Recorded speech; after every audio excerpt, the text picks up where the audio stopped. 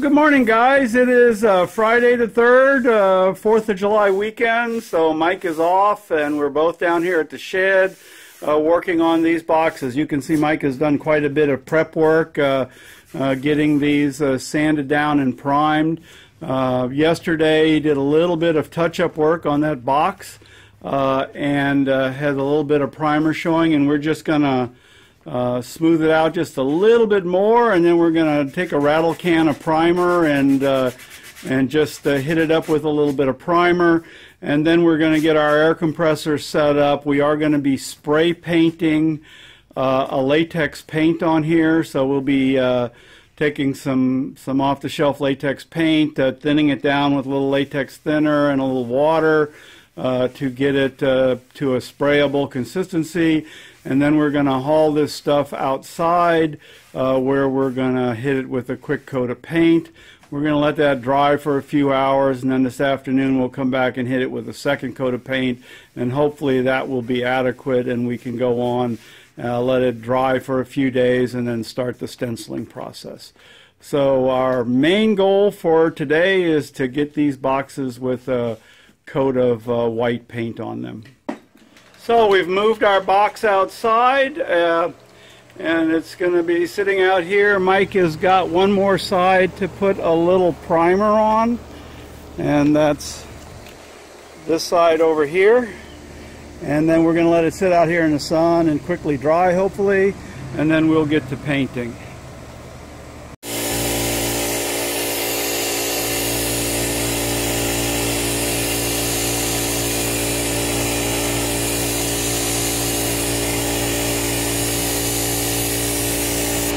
Getting a little light.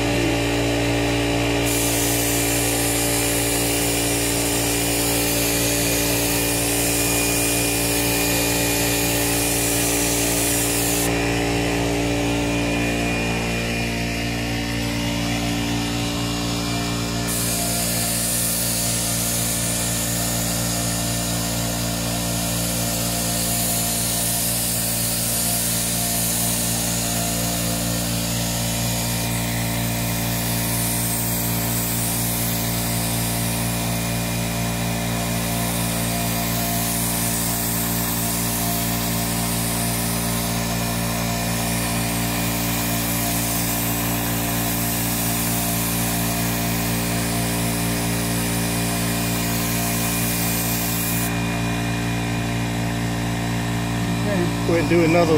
Yeah, I'm gonna do like 3 small coats. You can see that's already drying. Yeah.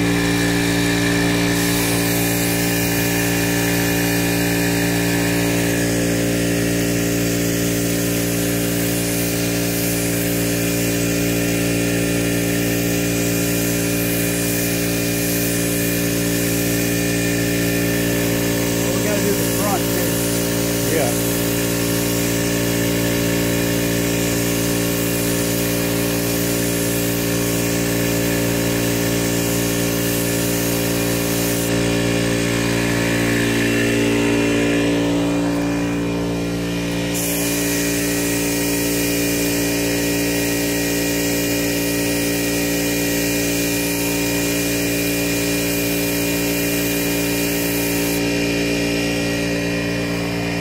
Get down a little. Picture a little bit more right there.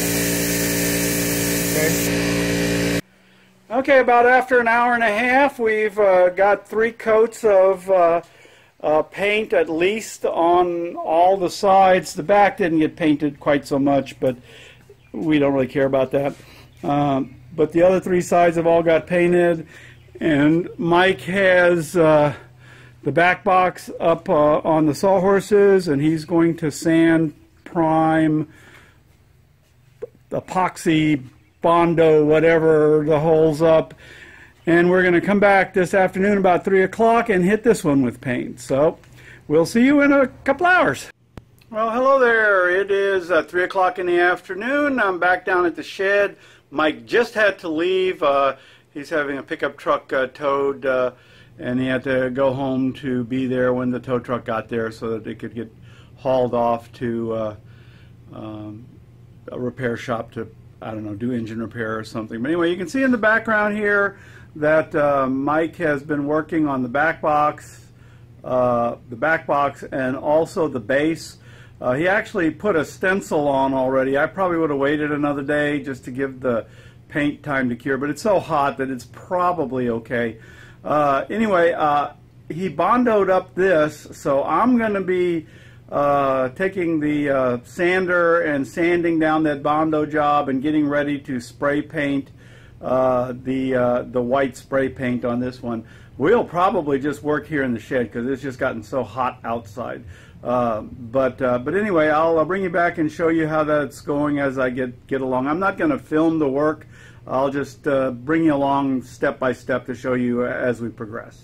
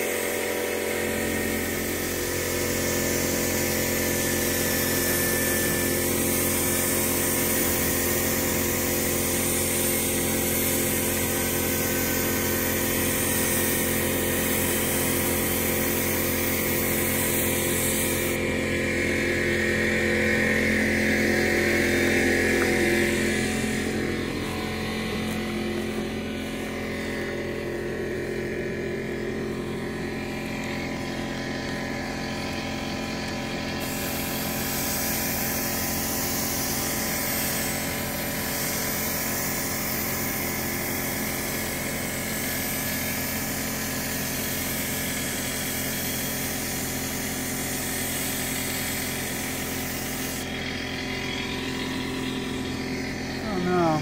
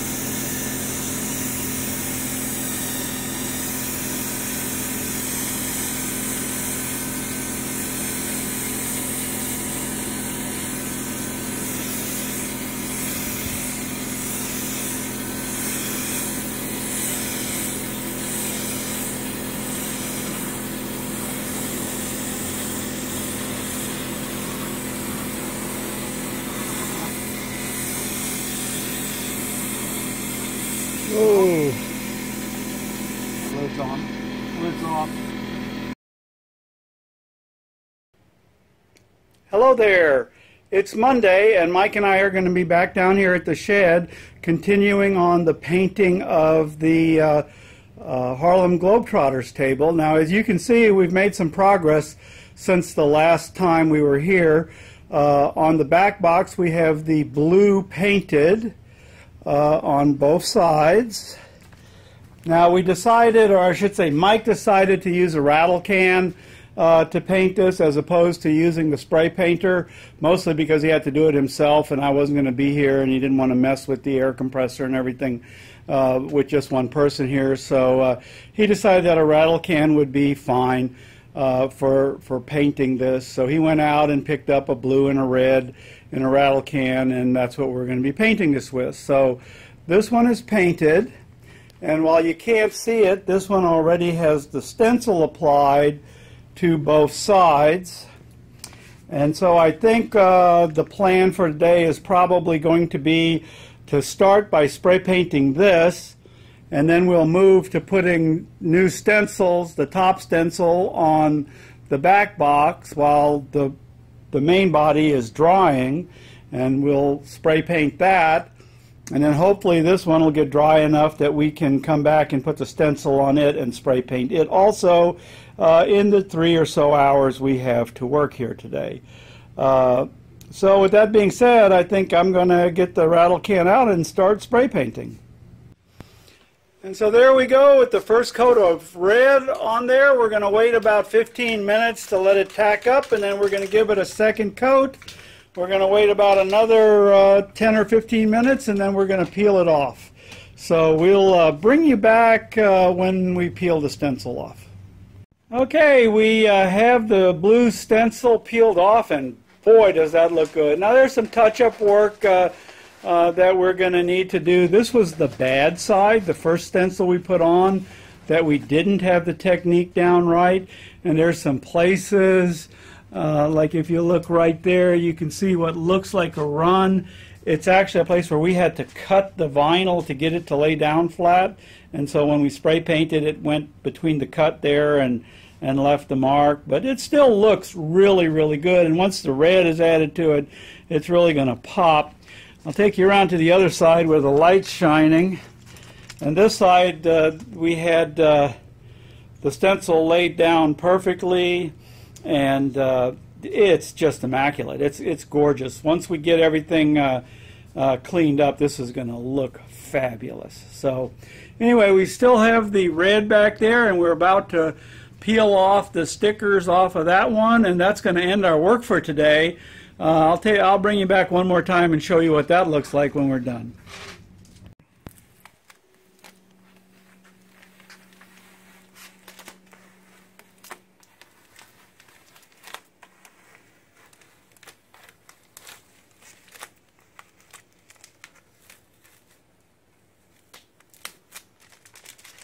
Oh, God, that's spectacular. Feel free to commentate. Okay, well, I think this speaks for itself. Did pull up some of that blue. Oh, yeah. Be a little more careful. Maybe we don't need to burnish it quite so hard.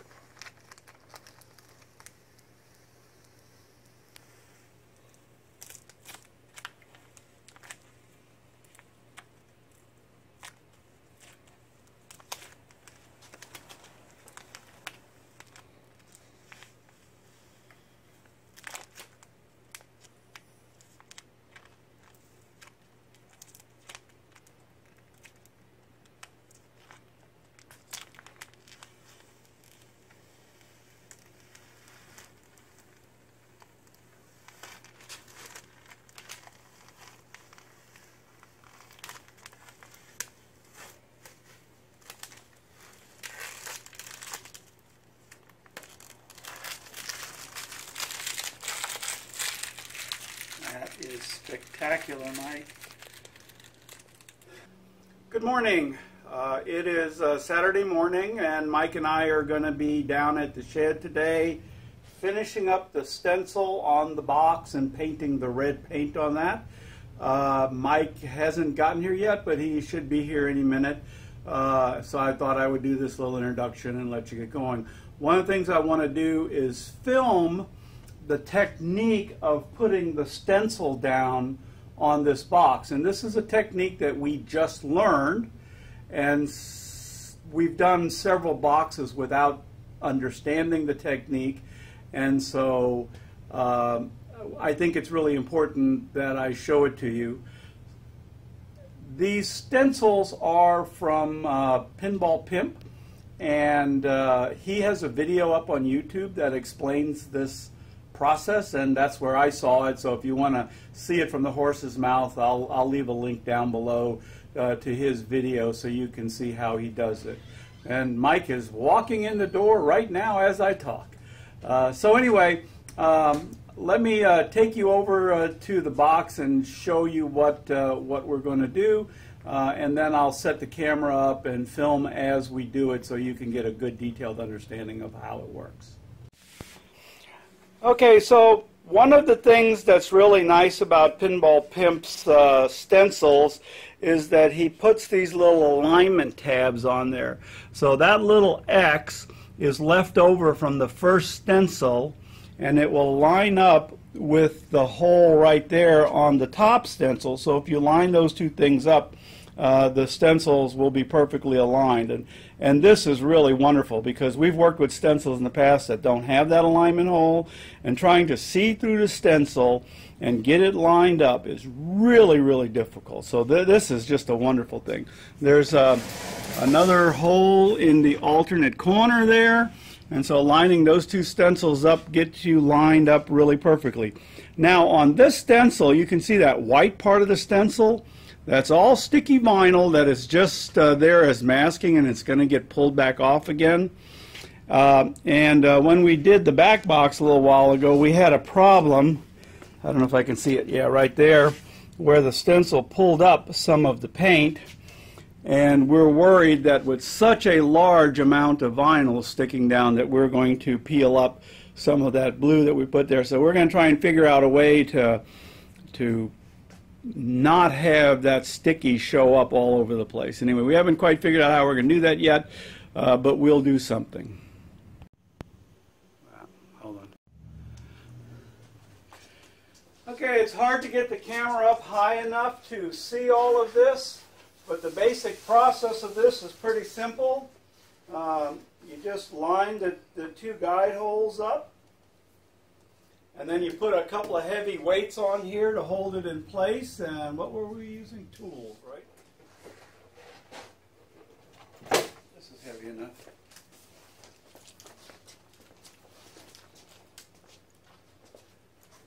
There it is here. So on that little bit of weight will keep this stencil from shifting around while we work on it. Now what we've decided to do is on this stencil there's a little underlying carrier sheet, and then this is sticky. So what you do normally is you peel this back, you cut off some of this, and you lay this down and stick it to make a hinge, and then you peel the rest of the stuff away and cut it as you go down to the other end, laying it down flat. Mike, you want to grab the little thing that's over there on this other table, right in the right-hand corner. Nope, come over here. The brown squeegee thing. The burnishing tool. Yeah. Do you have the scissors? They're in that bag, that white bag there. So anyway, and as you lay it down, you take the burnishing tool and you lay it back. Now, since the part that we need to paint stops right here, what we're going to do this time is we're going to peel this back. We're going to peel the under sheet off, cut it right there, and peel this back. And then we're just going to go to the other end and do the same thing, and we're going to leave the backing paper on in the middle so that it isn't sticky and we don't have to peel that off when we get done painting. So, with that being said, let's make it happen. Alignment still looks good.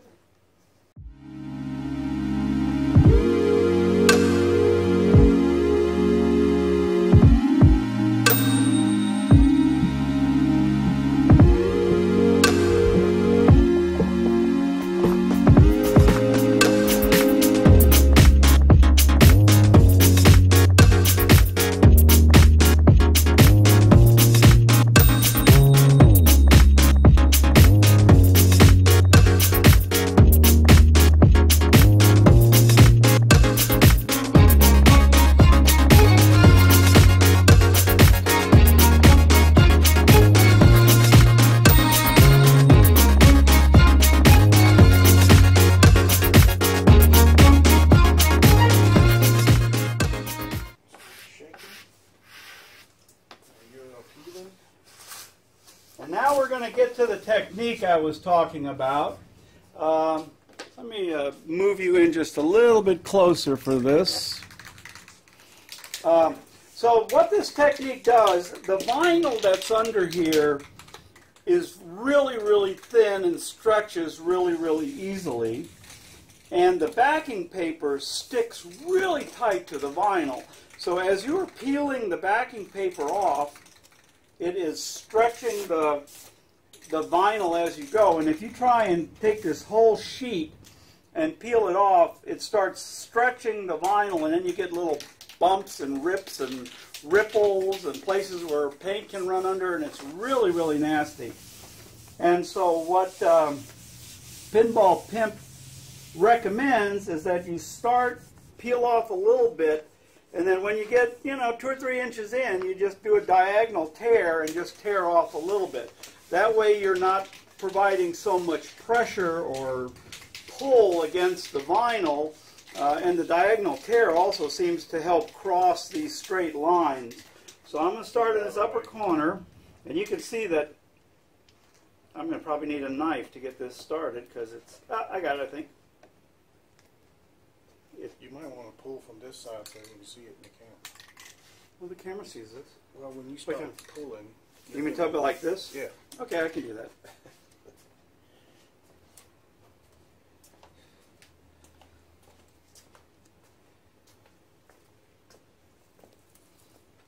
So as we're pulling, you can see that the vinyl has a tendency to stretch and lift. Even with just this little bit, it's already causing a little bit of a bubble. So from right here, if I start, I can tear this right here. And now instead of pulling it up, I can use the paper to hold that down. And I'm still getting little bits of ripple, but it's nowhere near as bad if I was trying to peel the whole thing off. And I'm going around this little cutout hole here, so get that loosened up.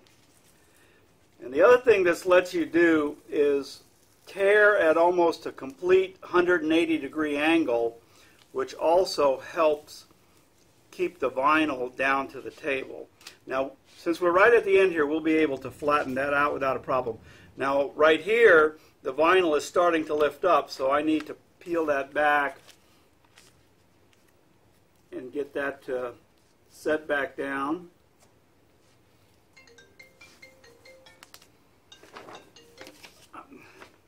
I used a burnishing tool to help me hold that. It actually works pretty good.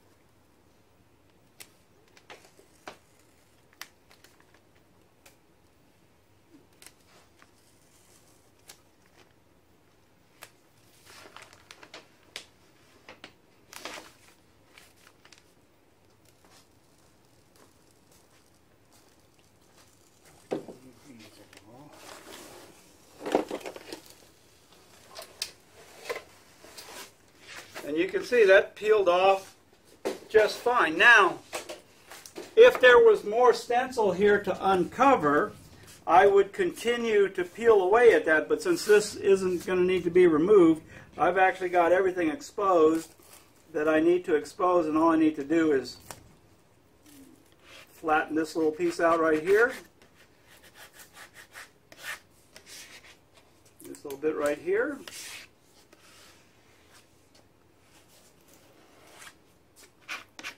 Burnish that down fairly tight so that the paint can't get under it. And I'm done. And so now I'll move down to the other end and do the same thing. I'll move the camera down there so you can watch that.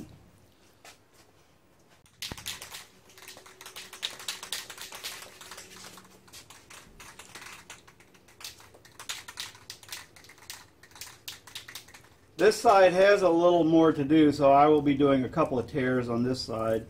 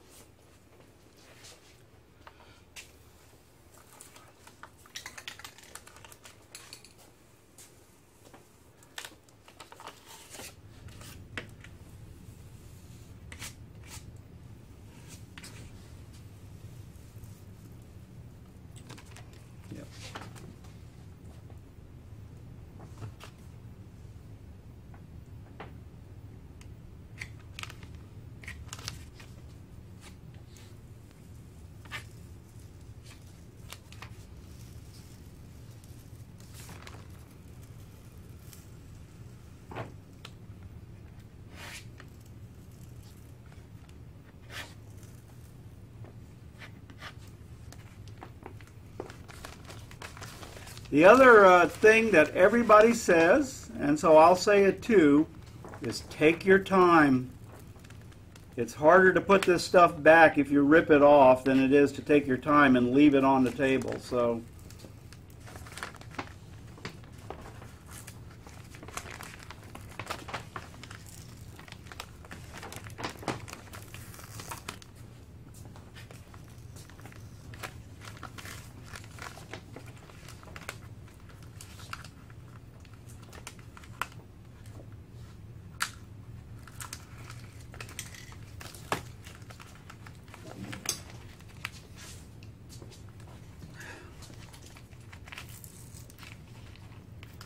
come on.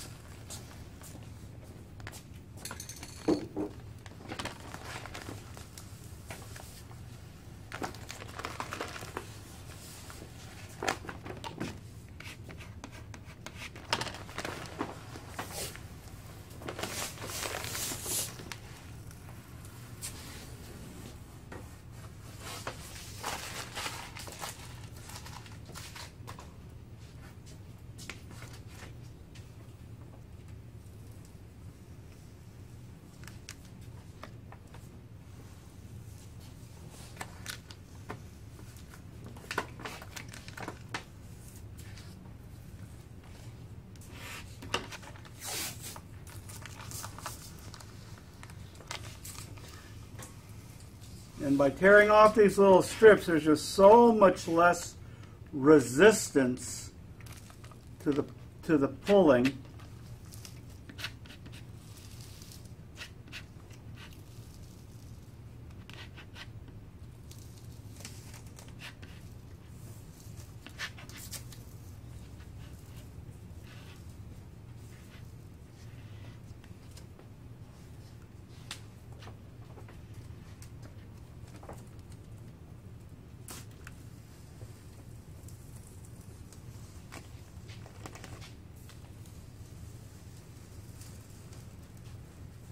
That basketball's the end of it, isn't it? Yeah. That is it. And so that uncovers everything that we need to uncover, so I don't need to peel off anymore. So we'll hit this with a little spray paint after we burnish this down and get it to sit tight. Or are we going to turn it over and try and do the other side? I don't think I want to do that. I don't either. I'm glad that you said that.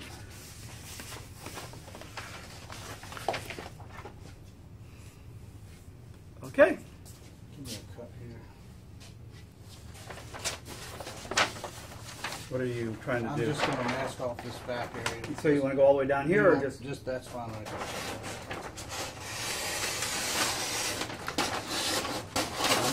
Ah.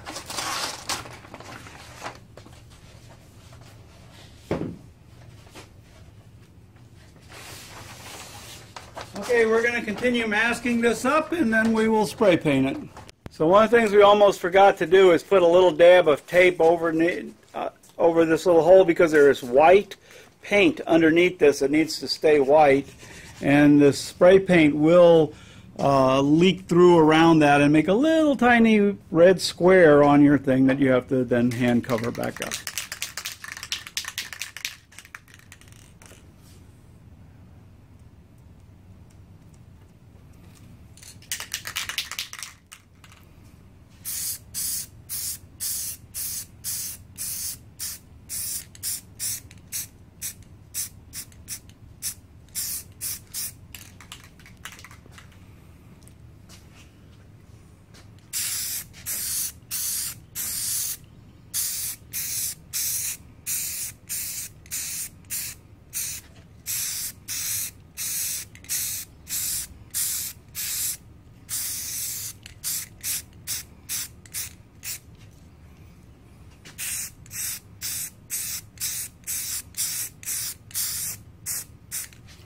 Okay, we're going to need to give that about 15 minutes or so to tack up, and then we can spray another coat on top of it.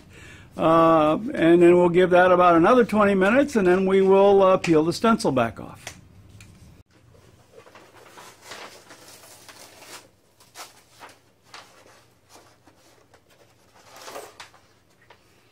Okay, it's been about 20 minutes. The paint has dried to the point where it won't come off on your fingers. It's a long way from being cured, but we're going to go ahead and peel this stencil off. Actually,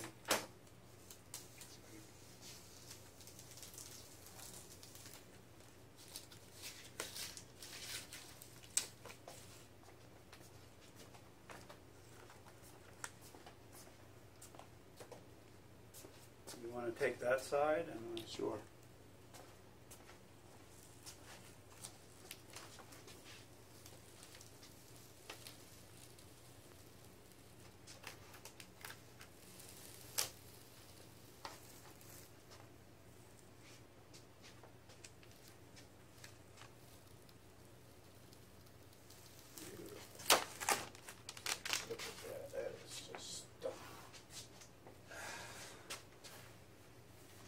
Let me cut that sticky off. Okay. Save that, the rest of that decal stuff. We might be able to use it for something. I don't know. Probably Might. I can put it in my Cricut and cut it.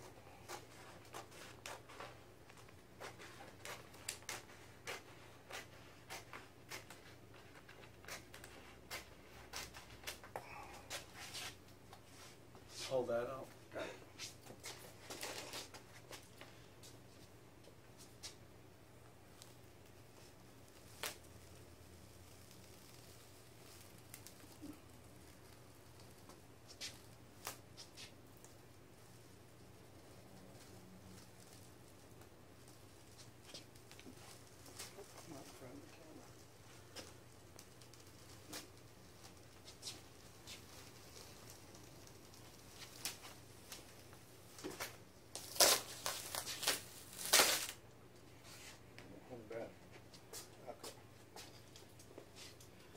Okay, now we're going to need to turn this thing over so that we can paint the other side, but we don't want to set this red down on the sawhorses because it's not cured enough yet. So we have some 2x4 blocks we're going to use this that we're going to tape in each corner. as one. We'll lay it down All the way across? Put that across the bottom. Okay, well, this is the easiest part to tape the 2x4, so let's make that this side. Okay. So anyway, we're going to tape that up, get this flipped over, and I'll bring you back and show you when we're done. Okay, we got the table flipped over. We're going to put the decal on here. We just put those 2 blocks on there and then flipped it over.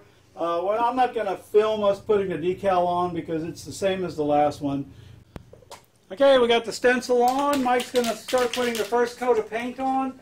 We do still have one more small stencil for the front to do once we get done with this. So I think we will bring you back when the painting is all done and show you the whole table.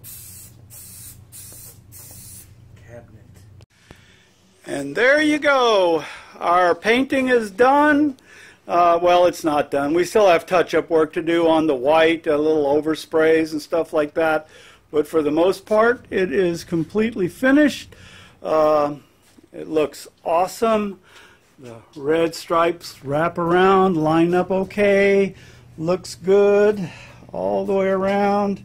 It's a little dark back here in the back, but you can kind of see that it all looks good. An awesome improvement. So that's going to end this video. It's going to end our work today, and we'll be back on Monday to put this thing together. We do still need to clean up the legs. They're sitting back here. They're chrome legs, but they're all pockmarked with rust and stuff, so we're going to need to wire wheel them down and give them a spray paint or some silver paint or something like that. So we need that to get done before we can put the legs back on, and then we'll reinstall all of the electronics, and this project will be done. So thanks a lot for watching, guys, and we'll see you next time.